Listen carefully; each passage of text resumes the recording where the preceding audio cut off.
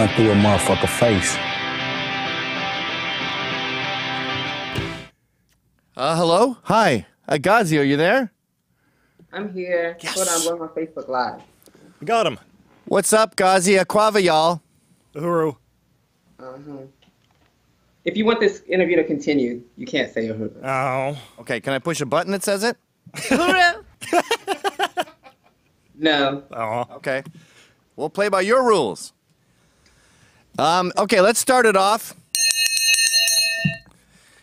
Do you want to start with a question, or can Matt start with a question? What would you be most comfortable with? I don't know. Who are you people? Which one's Matt? This is Matt above me. Matt's wearing the little boy's shirt that a 4-year-old would wear. Okay, you always have to get something about what I'm wearing. Well, don't dress like a toddler then. Okay. I'll get a Proud Boy shirt next to him. Yeah. My name's Gavin. I'm the guy in the suit. I'm the moderator. Hopefully I don't say anything this whole time. And you are Gazi Kodzo. You can say something if you want. Oh, thank you. Okay, Matt, why don't you start asking Gazi a simple question that can get us, a big picture. I guess we'll start simple.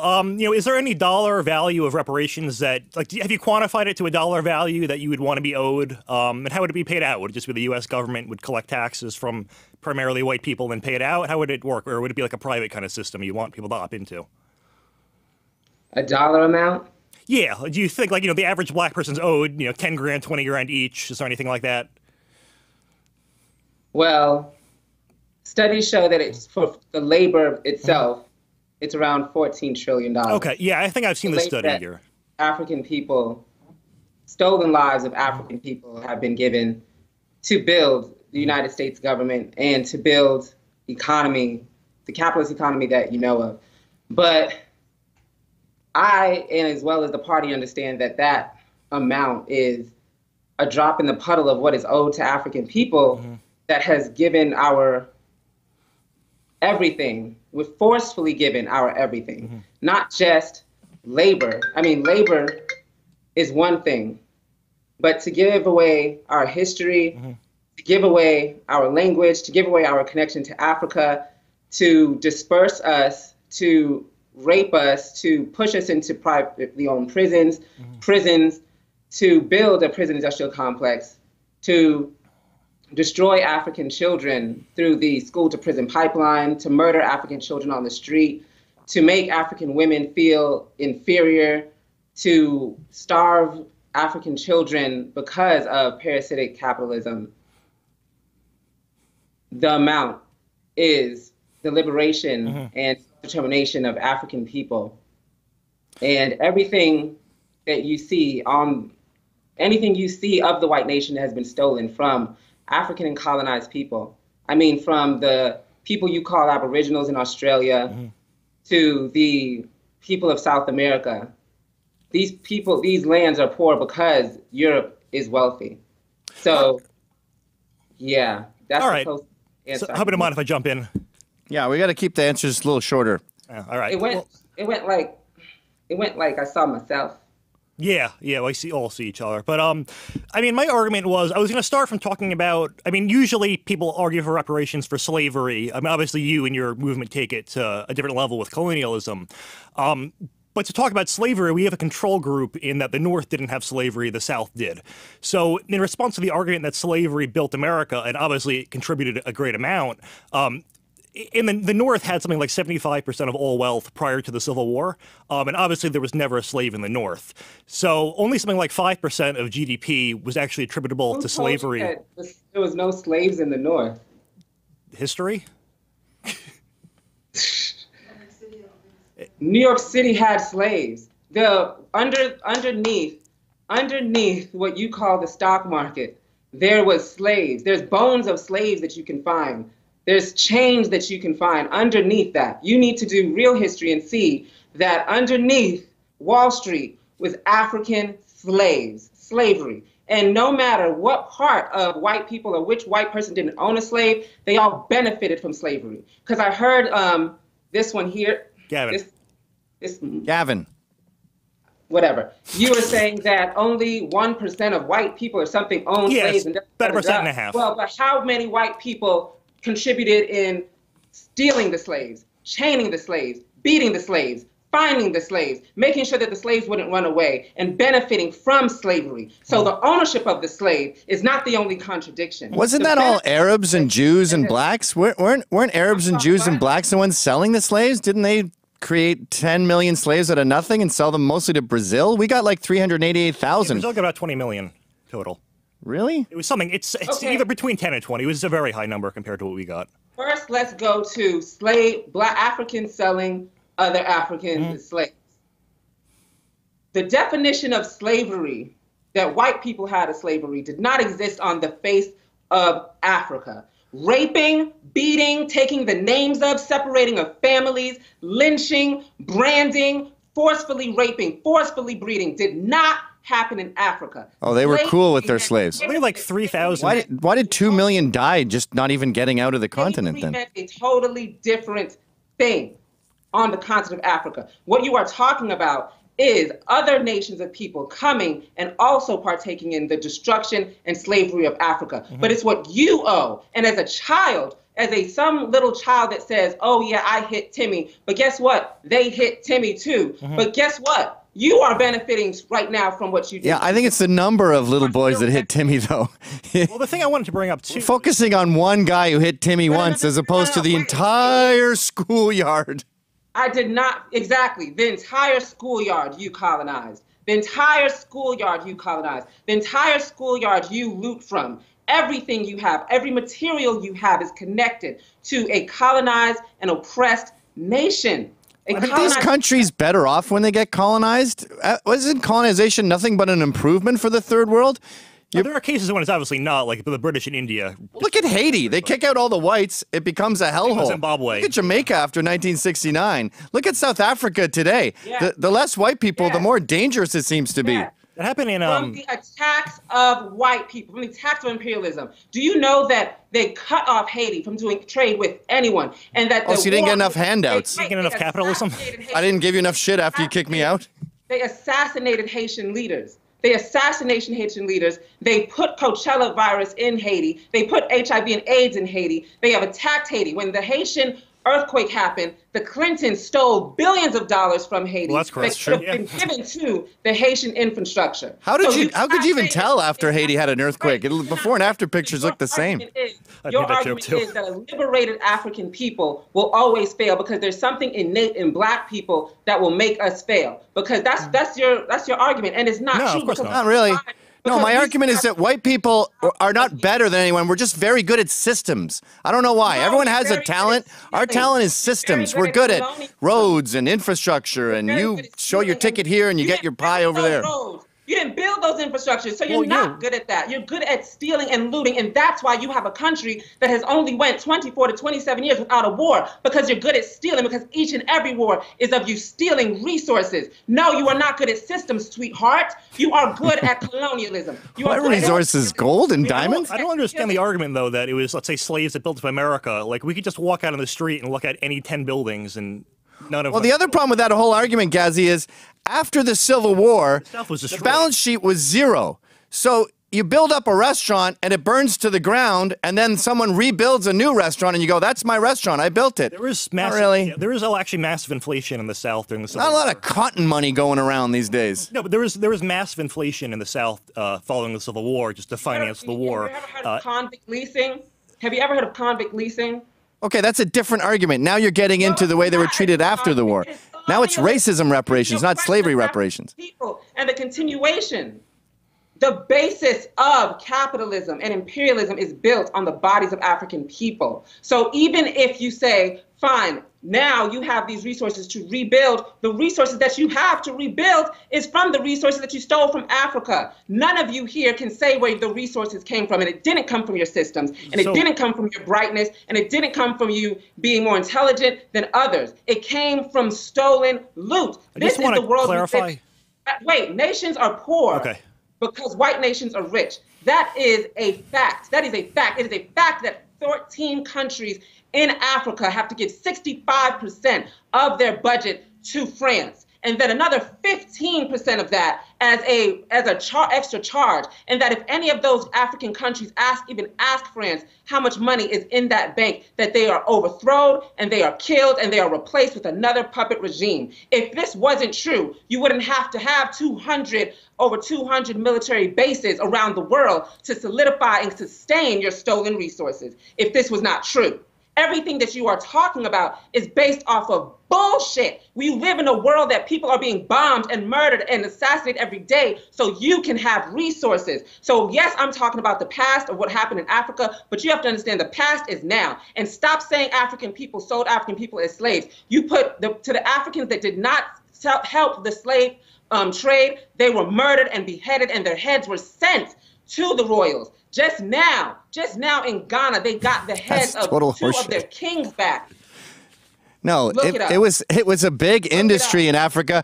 It's a big industry today, my friend. There's more slaves ever. They were murdered. How can you say that? How can you say that they were not murdered for not helping because slavery existed way before we were buying the slaves, and it still exists today. Slavery is as old as human civilization. There's slavery in the Bible before there was any sort of... The origin of the word's a white slave, a Slav. But yeah, that's where they had slavery in Africa before we decided to buy some, and they still have them right now. Is it my fault they have them right now? Slavery that you invented. No, we did not. Has never been on this face of the planet until you came into it. No, it's and not guess what? True. Your slavery, the slavery that you had was so huge and so all-encompassing that it has built a system. It has built a system of capitalism. It has built a system of oppression. It has built parasitic capitalism that gives you these cities and these nations. Where are the cities and these nations for these other slaves, these other slave owners? Yeah, the Irish slaves. Where's their Mecca? What about the 1.5 million white people sold into slavery during the Barbary pirates? Yeah, isn't that why we had to invent the Marines to protect ourselves from all these Muslim pirates stealing our women? The biggest colonial empire, aside from the British, was the Ottoman Empire, and no one seems to want reparations for them because they're not white. Yeah. Anyway, I mean, I was going to bring up... You gave reparations for the Japanese, right? Correct. They were directly affected. No, we didn't. We were total tyrants. Well, those who were directly in turn got reparations. Yeah, but I'm glad you brought up Japan. You go in on the barbers and all these other kind of things, but you are currently living right now on a system that is built from the slavery and the colonization of other people, of African people. And that you cannot negate from. And no, we just did not. I disagree. We did so much more, and it built an entire nation. America today would not be America today if it wasn't for the enslavement of African people. Europe would not be Europe if it wasn't for colonialism and slavery. White nations, white people would not be where white people are right now if it was not for colonialism and not for slavery. And right now you are dealing with a crisis of imperialism, of African and colonized people fighting every day. That's why when you go to your airports, you got to go through all these freaking checkouts and take your shoes off and everything. You want to know why? Because motherfuckers are coming back to take back their stuff. You want to know why you have to build a wall? Because people are coming back to take their stuff. You want to know why you have to drop the biggest bomb, the biggest non-nuclear bomb of Afghanistan? Because African and colonized people are fighting for their shit back consistently everywhere. So as much as you want to negate it, as much as you want to say, well, what about this and this happened and this happened and oh my God, this happened in history, this happened in history. Motherfuckers are coming for your neck. Do you not see that? So the reason that's a good argument for a wall. The reason we bombed ISIS in Afghanistan is to steal money from Africa. And then the best summation you could do, Matt, is to come up with a book about Islam. That Islam is the crux of this issue. That Islam is the core of this issue. That, you know, these Muslims just hate freedom. No, these colonized people hate that you're bombing them and you're stealing their resources and starving them to death. And what are these resources you keep talking about? We took their diamonds and built an entire country from it. Yeah, I don't drive a diamond mobile. Do you mean oil? You drive something that is filled with the oil, right? You use something that's filled with coltan, right? Yeah. Right? All these metals, all this stuff, where do you think that came from? The metal? Where do we get metal from? Metal here, China. We're doing great for metal. That oil that is in your car is blood oil. All the diamonds that you have, even when you give to your wife, and this is the diamond, is blood diamonds stolen from African people. Well, then I think we get most of our oil from Canada and Mexico, and most of the oil from Saudi Arabia. We pay for our oil. I don't understand and that's Islam. You pay who? You pay who? Islam. Saudi Arabia. Saudi Arabians. Very rich Saudis. very rich Saudis that do exactly whatever America says, and if they don't, that they will be replaced. But the masses of the people of Saudi Arabia are poor and colonized. The masses of the people of the Middle East are poor and colonized. And if Saudi Arabia was a self-determining nation that fought and aligned and gave the power and the resources to the masses of the people, there would be no Israel. They would wipe out Israel, and they would wipe out they would wipe out this oppressive relationship that all of the Middle East has with America. And you created a Saudi Arabia. You created these countries the same way you created these 54 nations in Africa. There was no African in that building when white people decided to chop up Africa into pieces. And then you instill these puppet regime governments. And if these governments do not do as you say, you murder them and you axe them out. And these governments have to give you their resources. The same way Saudi Arabia has to give you all that damn oil is the same way that Congo has to give all their damn resources to France. That all these countries have to give their resources. Because if they don't, the petty bourgeoisie, the neo-colonial sellouts will be murked and overturned. But the masses of the people stay poor. The masses of the people stay poor. You have to understand. It is what you cannot think that. How do you think that that's not real? How do you think that that's not real? You're right. When that is the life that you live. You were totally right. That is the life that you live. You live on the empire. And it is white opportunism. It is white opportunism to negate from any of that and to say, you know what? We just got this because we design better than y'all, and because we do infrastructure better than y'all. When the masses of the people, when people are willing to strap bombs on themselves to run into crowds, you have to ask yourself, no, that is not some damn Allah. No, that is not some damn psycho. You're conflating every non-white group as one big anti-white movement because I think you're inherently racist. You don't like white people. So let's just accept that everything you say is totally correct and we stole everything. Where do we go from here? What's the next step? How do we go forward? You just said that African people, we put to our own, if we lead our own struggles or lead our own countries, that we fail. What I'm saying is African and colonized people around the world are fighting against imperialism, are fighting against parasitic capitalism. It was you that connected white to that. It was you that made white and imperialism, white and colonialism, white and parasitic capitalism. You guys tried your darndest to colonize us. Remember Hannibal and his elephants going up to Spain?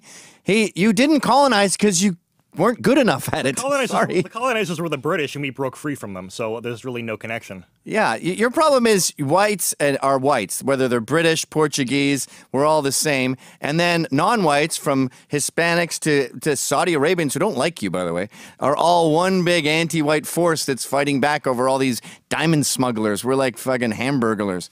But what do we do next? Say you're right, and everything was stolen.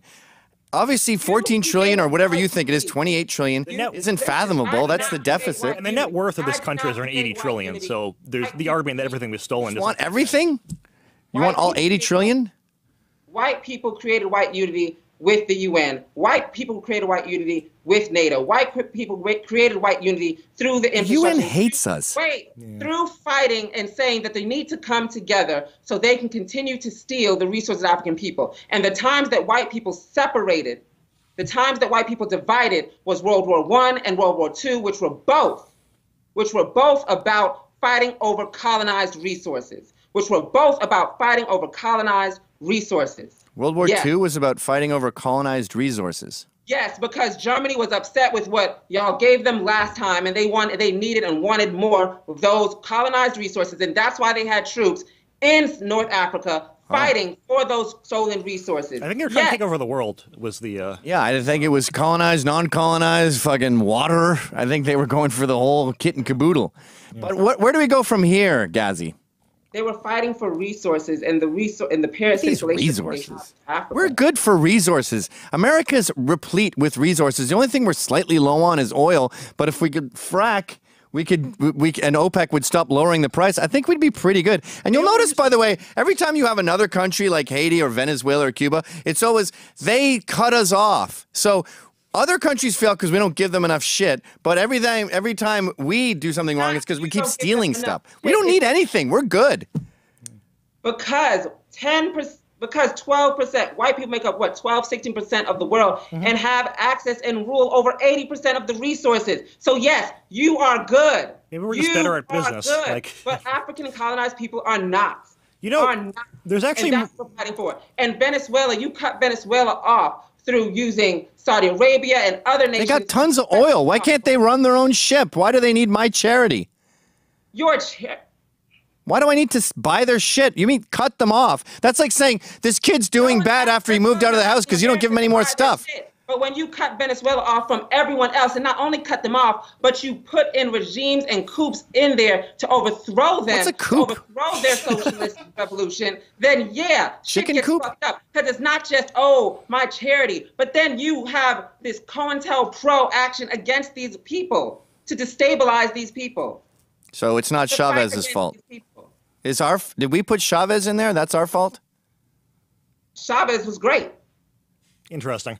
Okay. Yeah. So, my main question is, why do other, obviously Africa's a continent, but why would other countries outside of Africa who are also colonized so successful today? For example, Switzerland was colonized, Taiwan, South Korea. Actually, I think I have a list of some others. Why does Hiroshima and Nagasaki look so wonderful today? Yeah. The main argument, too, is you can look at India. They were one of the British's main victims of colonialism aside from Africa. A lot of their economic policies actually led to around 10 million Indians starving to death. So you'd think, there's pretty big scars. It's a lot more recent than colonialism of Africa. And yet you look at Indian households in America, and the average household income is, I think, around $102,000. So regardless of what problems they have in their history, they're doing pretty well here. Hold on. First off, you think India's doing good? No, I'm talking about Indians who live in America. Okay, because you just said that all these people are doing great after colonialism, but then you named Italy, you named India, and then you named Africa. And you want to name Switzerland was colonized? It was Switzerland, South Korea, Taiwan, Singapore, and Hong Kong. They Switzerland made resources off of African colonized people as well, right? Oh, that must explain it. Yeah. Africa doesn't have that much good shit, to be honest. They got like some Europe some doesn't jewels. have that much good shit, to be honest, and that's why you attacked Africa. No. No, they don't. We don't really. No, yeah. I think exports from Africa are like 2% of our GDP. You hear that? To African people. African exports are 2% of our GDP. We like the shiny stuff, but we don't really need it. Yeah. You don't need diamonds. But they're only have value because we restrict the. They're not even popular anymore. Diamonds are like old people stuff. They only have value. No one has a diamond like a jewelry drawer anymore. You need your cell phone? Yes, I do need my cell phone. You need uranium? Yeah, isn't uranium Eastern European mostly? You need the protein in your cell phone. Do you know where the resources in your cell phone comes from? A lot of places. Africa, the Congo, China. Yeah, but only 2%. Well, yeah, it's overall. Certainly no one's going to deny their resources from Africa. It's just of our. Well, you just did with the 2%, but correct. Continue. Look, we're talking in circles here, but yes. We're using this computer that has African resources, while we're using these phones that have African resources, while you're in a building that's filled with African colonized resources. No, that's not true. Is there anything that's not from Africa? The stuff that you stole from South America, the stuff that you stole from Australia, the stuff that you steal from this colonized. What do we steal from Australia? It's white though, so I'm so confused. Wait, when you say steal from yourself, do you mean when you said Canada and America, which are both colonial settlers states? Is that what you're saying? I don't know. Yes, that's what I'm saying. You're right. I'm wrong. We're running out of time here, Gaz. Just even everything you get from this country that you call America is colonial loot because you murdered the people, pushed them into these concentration camps. So yes, you are still a settler. When do you stop complaining about the past and just move forward? When is something not everyone else's fault? Ever heard of culpability? Why don't you fix your own fucking life? Because you didn't fix yours. You did not fix yours. You destroyed mine to fix yours. No, I never touched your fucking life, you loser. Go get a job. Go do something. Stop bitching about other people. It makes you look like a bitch when you complain about other people all the time. Why aren't I successful? You did this to me. You help me. You bring me stuff. You make my life better. Go make your own life better. Life better. I think Africa should become a colonial. Hey, Black America, stop killing each other and go make your own lives better. We tried charity, we tried reparations with welfare and everything else. We probably paid the number you want. We probably paid billions of dollars in reparations and welfare. It doesn't work. You need to help yourself. Maybe try reading the Bible, you stupid communist. When did I ask you to make my life better? That's all you do. All you do.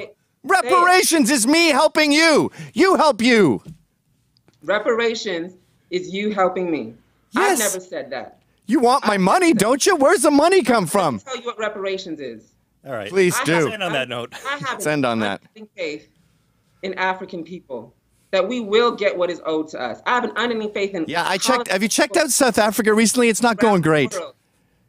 Have you checked the status of the crisis of imperialism? Have you checked the status of what's going on with the white ruling class fighting over the state right now in the White House? Have you checked yourself? Because it looks to me that you're on the way down. But let me tell you something.